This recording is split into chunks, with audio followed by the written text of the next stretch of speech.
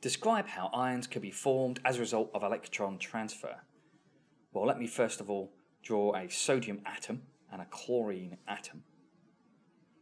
To work out the electrons and protons, you're looking at the atomic number. So the atomic number for sodium is 11, and overall the charge on the sodium atom, and indeed every atom, is 0.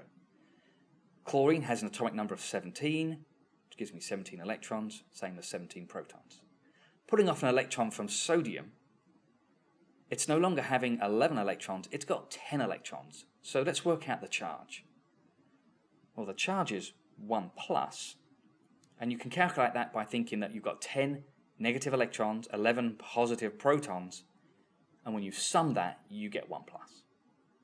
Putting the electron onto the chlorine atom gives me 18 electrons now, and by the same logic, the charge is going to be 1 minus.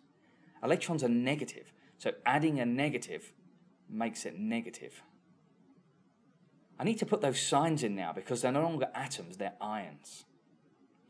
If the number of electrons and the protons are not the same, then you'll have a charge.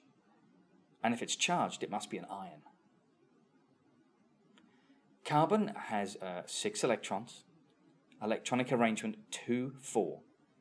And in order to get a full outer shell, it can become 2 sorts of ions. The first sort, I can add 4 electrons, and that makes C4-. That's the symbol. But what's the name of this C4-? Well, it's the carbide ion. Any ion that's negative ends in "ide" if it's just a simple ion, just carbon, nitrogen, phosphorus, chlorine. The other way that a carbon atom can be turned into an ion is by removing 4 electrons, which again leaves it with a full outer shell.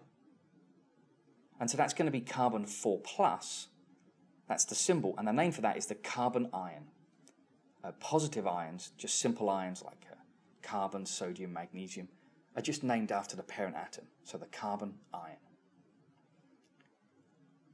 Oppositely charged ions will attract each other, and that's called electrostatic attraction.